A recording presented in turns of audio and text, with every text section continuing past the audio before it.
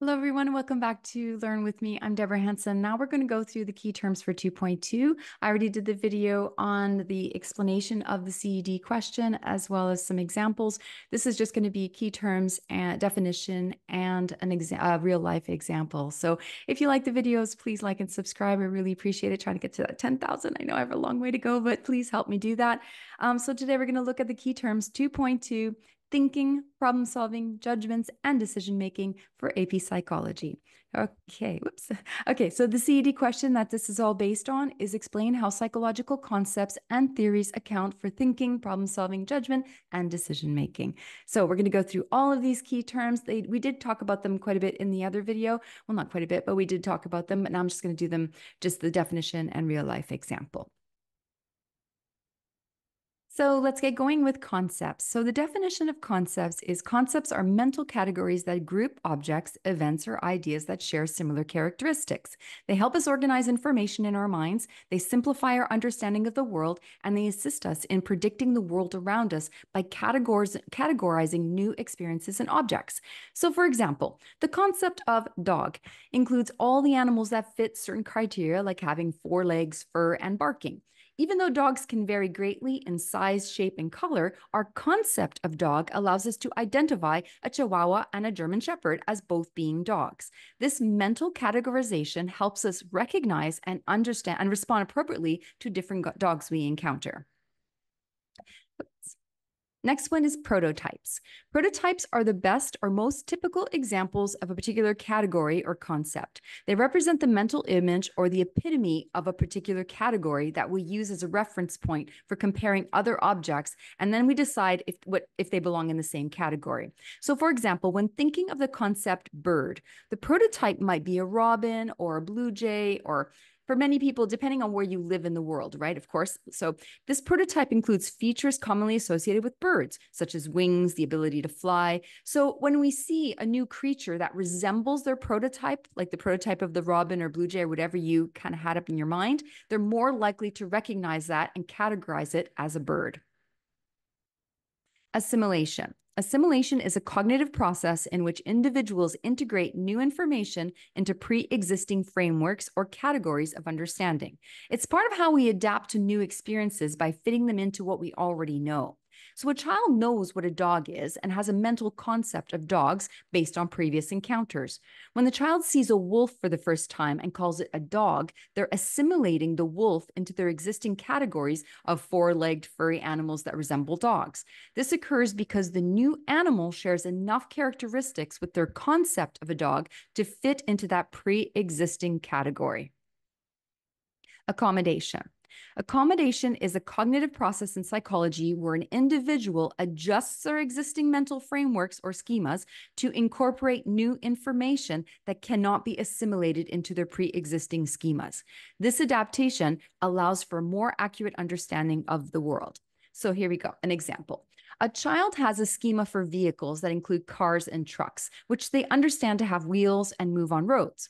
But when the child first sees a motorcycle, they might initially try to fit it into their car schema. However, because a motorcycle is significantly different, like having 2 wheels and a different shape, the child needs to modify their vehicle schema or create new ones to accommodate motorcycles. This adjustment represents accommodation, where the child expands their understanding of what constitutes a vehicle. Algorithms. An algorithm is a set of step-by-step instructions or rules designed to perform a specific task or solve a specific problem. These instructions are clear, unambiguous, ensuring consistent results each time we use this algorithm. A common example of an algorithm is a cooking recipe. For instance, to bake a cake, the recipe provides specific steps involving mixing ingredients in a set order, baking at a certain temperature, and for a specific duration. If you follow these steps exactly, you should ideally produce the same cake every time. Another example is an algorithm used by a GPS device to calculate the fastest route from one location to another based on distance, traffic, and road conditions. And we all know how to use Google Maps, and that is an algorithm. Heuristic. A heuristic is a mental shortcut that simplifies decision making, allowing for quick and efficient problem solving. These shortcuts help people make timely decisions without needing to process all the available information. So, for example, if you're choosing a restaurant for dinner, you might select one based on its proximity to your current location rather than comparing all the possible options. This rule of thumb saves time and effort in making a decision. Availability heuristic. The availability heuristic is a mental shortcut that relies on immediate, easily recalled examples when making decisions or judgments. The easier it is to think of something, the more common or important we perceive it to be. When deciding which natural disaster is more dangerous, you might think of an earthquake because of recent news stories, even though statistically floods are deadlier. This overestimation is due to the availability heuristic, as the recent memory of earthquakes make them more severe or more frequent. Mental set. A mental set is a tendency to approach problems in a particular way. They're often based on past experiences and successes. This approach can be helpful when similar problems arise, but it may also prevent seeing alternative solutions when the context changes. So imagine you always solve puzzles by starting from the outside and working your way in. That's how I do it. This strategy works well until you encounter a puzzle that requires beginning from the center to solve more efficiently. Your mental set of starting from the outside may hinder your ability to quickly adapt to the new puzzle type, illustrating how mental sets can limit problem-solving approaches. I definitely would have a hard time doing that if I did my next puzzle like that. Priming. Priming is a psychological phenomenon where exposure to one stimulus influences the response to a subsequent stimulus without conscious guidance or intention. This process can affect perceptions, behaviors, and responses to later stimuli, often making them quicker or more likely. So, for example, if you watch a TV show about cooking, you might be quicker to recognize kitchen-related words like pan or boil in a conversation shortly after. This happens because the cooking show primed your brain to be more attuned to cooking-related concepts, thus influencing you to interpret and respond to subsequent information. Framing. Framing is a cognitive bias where people decide on options based on whether the options are presented with positive or negative connotations. It affects how an individual reacts to a particular choice in different ways depending on how it's presented. So, for example, a doctor tells a patient that a particular surgical procedure has a 90% success rate. The patient feels positive about the procedure. However, if the doctor instead said that the procedure has a 10% failure rate, the patient might then view the same procedure more negatively. Even though both statements convey the same information, this change in perspective based on how the options are framed can significantly affect our decision-making skills. Gambler's fallacy. The gambler's fallacy is the erroneous belief that something happens more frequently than normal. It is less likely to happen in the future, despite each event being independent. So in a coin toss, if heads comes up several times in a row, someone might think tails is due to appear. However, each coin toss is independent and the odds remain the same regardless of the previous results. Sunk cost functions. The sunk cost fallacy is the tendency to continue investing in a decision or action because of the resources already spent, rather than considering whether continuing it is in the best choice to move forward. So if you've spent money on non-refundable concert tickets, but you're kind of feeling sick on that day of the event, you might still go because you're wasting money, basically. And even though staying home would be the healthier decision. Executive functions. Executive functions are a set of cognitive processes that allow an individual to plan, focus attention, remember instructions, and manage multiple tasks effectively. These functions are critical for goal-directed behavior and problem solving. An example of executive functions in action is organizing a project. You might break down the project into smaller tasks, prioritize which tasks you need to complete first, manage your time effectively, and then adapt your plan in case there's any unexpected challenges that come up.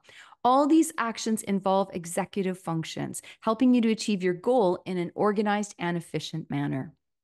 Critical thinking. Critical thinking is the ability to analyze information objectively and make a reasoned judgment.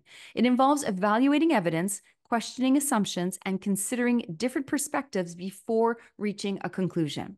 So if you're reading a news article, instead of accepting the information at face value, you might question the sources, consider potential biases, and compare it with other reports on the same topic. This process helps you form a well-rounded opinion based on careful analysis rather than just accepting the initial information.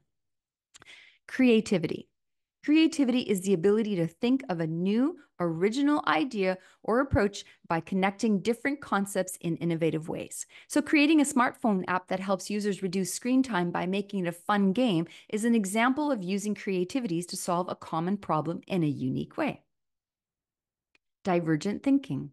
Divergent thinking is the process of generating many different ideas or solutions for a single problem, emphasizing creativity and variety.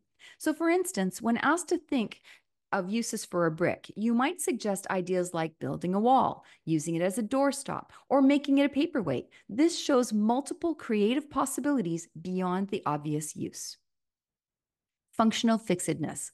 Functional fixedness is a cognitive bias that limits a person's ability to see an object being used in any way other than its traditional intended purpose. This mental block can hinder problem solving and creativity. An example of functional fixedness is when someone needs a screwdriver but doesn't have one, and they fail to realize that they could use a coin or a knife to turn the screw. They're stuck thinking that the only way to get the job done is to use the screwdriver, even though other objects would work just as well. Okay, so now we're just going to go through, I'm just going to flash those words on the screen, check your notes, try to see if you can remember what the definition is or even an example of it, because this will help you on test day when you need to apply these concepts into your FRQs, your MCQs, anything that's going to come up on exam day. Okay, here we go. So you can pause it after every word, okay? Concept. Prototypes. Assimilation. Accommodation. Algorithms. Heuristic. Availability heuristic. Mental set. Priming. Framing. Gambler's fallacy. Sunk cost functions. Executive functions. Critical thinking. Creativity. Divergent thinking. Functional fixedness. And that's all I have for today for all the key terms for 2.2. I hope you found this helpful. Please let me know in the comments if this is helping you. I'm going to keep going with these videos. I know that there's not very much out there with the new curriculum right now. That's why I'm trying to really hurry for my own students as well that I tutor to get these done. And I thought it's a great way to put them out on YouTube so they can help even more students. So please like and subscribe if you're finding these helpful, and leave me a comment. I really like to see the comments and I answer them all. Have a great day, everyone. See you next time.